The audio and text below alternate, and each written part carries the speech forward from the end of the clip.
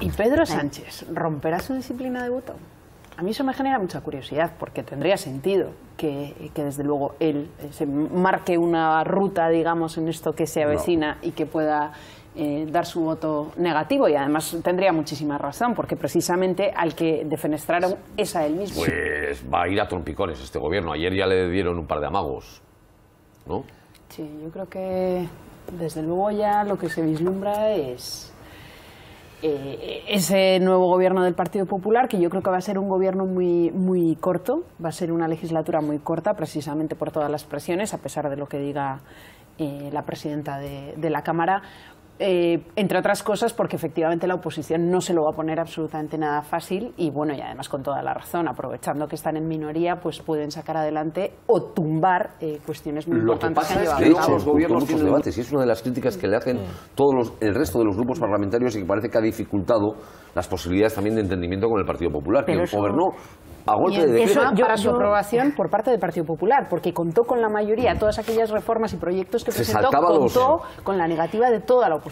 Bueno, vamos a ver, yo creo que aquí hay que separar dos cosas. Primero, gracias a que el Partido Popular tenía mayoría absoluta, muchas de esas reformas se pudieron hacer. Claro, reformas que pasaron por la reforma educativa, con todo lo que nos ha traído, reforma sanitaria, reforma laboral. Ha habido creación de empleo, España está creciendo más del doble que la media de la Unión Europea. No, responsable del Partido Popular. Pero si lo vemos desde fuera, los resultados desde luego no nos dicen que estemos muchísimo mejor y que sobre todo el bienestar de la ciudadanía haya aumentado. Bueno, pues está creando empleo.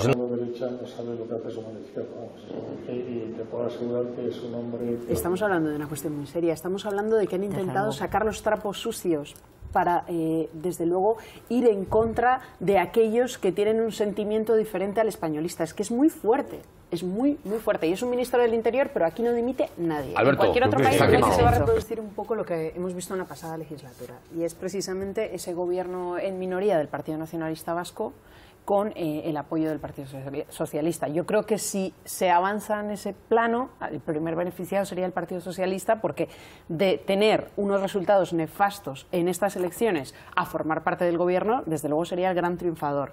Pero, de todos modos, yo no creo que se llegue a tal punto. Y yo creo que se va a reproducir de alguna manera lo que hemos visto en la pasada legislatura. Y es ese acuerdo constante y que se visualizó del Partido Socialista y el Partido Nacionalista Vasco, pero que a su vez daba pie a que se dieran diferentes acuerdos a lo largo de la legislatura, por una parte en torno a políticas sociales, por otra en cuestiones territoriales, etcétera. Eso no es verdad, Iñaki. No se han presentado ni la mitad de las leyes planteadas en el calendario legislativo. El otro día estuve hablando con gente del gobierno y me decía, ha sido una legislatura dificilísima y hemos sacado casi nada, fundamentalmente por el Partido Socialista. Es una excusa para yo sí creo que hay una clave importante en que haya un este país. Entre otras cosas porque sería un gran beneficiado. De los, creo que son 250 municipios vascos, tienen 9 municipios el Partido Socialista, 3 el Partido Popular.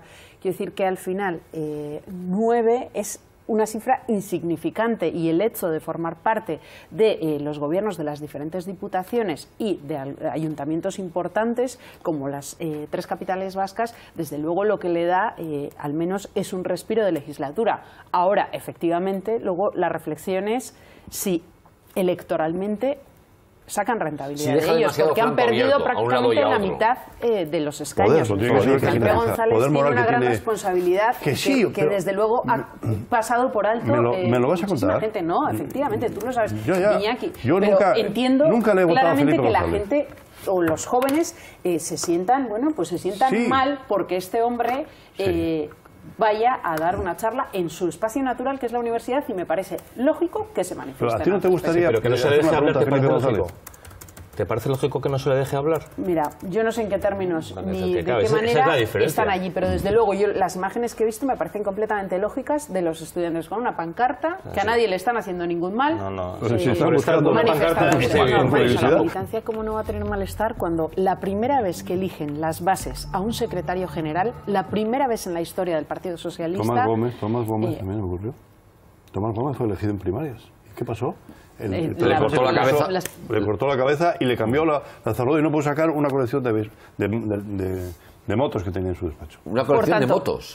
De motos pequeñitas. Cuando se les da, desde luego, la voz si no responde a los intereses de una parte del partido, se anula lo que ha dicho la militancia del Partido Socialista. A mí me parece vergonzoso. Y me parece que esto va a traer cola, claro que sí. El relato de Pedro Sánchez el Partido Popular ayer, en cuanto a lo que hacía referencia Maya de su postura ante el tren de alta velocidad, tuvo ayer una oportunidad perfecta para hacerlo ante la propuesta del Partido Nacionalista Vasco, precisamente de completar las obras de la Y vasca, en la que evidentemente nosotras íbamos a votar en contra, Podemos también así lo hizo, y el Partido Popular tuvo la oportunidad de reafirmarse en ello. Lo ha votado en contra, por tanto quiere decir que aquello que afirmamos las demás de que esto veremos cuándo acaba, mientras tanto despilfarro y despilfarro también aquí, porque no solo es dinero del propio gobierno español sino del gobierno vasco, para no sabemos qué tren y cuándo llegar. Un proceso negociado y acordado, y viendo que no hay por parte del Estado español voluntad de llevar a cabo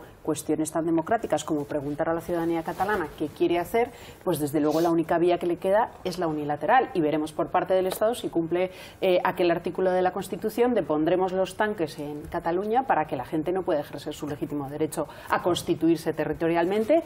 Y desde luego hubo una parte del Partido Socialista que sí creyó en en ese proceso de cambio dentro del Estado español, en ese proceso de democratización por fin, de una alternativa real de cambio que no pasará simplemente por destituir a una figura, Mariano Rajoy, sino llevar a cabo otras políticas, pero que desde luego pues estamos muy lejos de verlo, porque la vieja guardia del partido quiere seguir manteniendo esa pervivencia del bipartidismo, de ese régimen del 78, y por tanto tenía desde luego que bloquear cualquier intento de avance hacia otro. Yo creo que esto ha llegado en el peor momento para el Partido Socialista, porque por una parte nos estábamos encontrando ante una situación de crisis interna en Podemos, que le beneficiaba al Partido Socialista. Por otra parte, también se habían ganado, digamos, la confianza de sus votantes, y parecía Pedro Sánchez que tenía apoyos. También las encuestas decían que unas terceras elecciones, efectivamente, iba a haber mayoría absoluta del Partido Popular, pero también el Partido Socialista iba a subir y Podemos iba a descender, que es su rival más directo.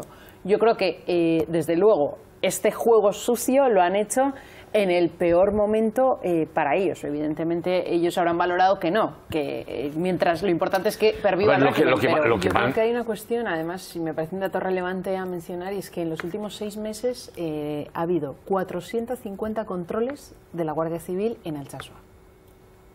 Me parece un dato muy, desde luego, que refleja claramente cuál es la situación que están viviendo las vecinas y vecinos. Hay gente que este próximo sábado hay una concentración. ¿3 controles al día? 450 en 6 meses han documentado. Llegar a una relevante, que ya es lo que nos faltaba. Altsasua precisamente se ha caracterizado por estar muy en contra de las agresiones sexistas. Se ha levantado sí, pues ya se nota que los que lo hicieron. Ya tienes el auto del juez, tú ya lo has visto todo, está la sentencia. Desde luego lo que no son cargos del PNV, ni del PP, ni del PSOE, ni simpatizantes del PP, ni votantes del PP, ni del PSOE. Que fue a solidarizarse con su amigo a la comisaría. Luego, yo creo que está bastante claro de dónde, qué significación tenían el ayuntamiento también en esa declaración. Incluso un cargo del Partido Socialista ha tenido reprobación de la propia dirección regional del Partido Socialista en Navarra por haber firmado un comunicado del pueblo, que yo creo que hay que ser enormemente contundente, porque si alguien ha intentado recuperar otras, sino los que han vuelto por y los jóvenes que han sido agredidos por la Guardia Civil, porque hay documentos gráficos que reflejan claramente cuál ha sido la parecía que se estaba tratando de recuperar imágenes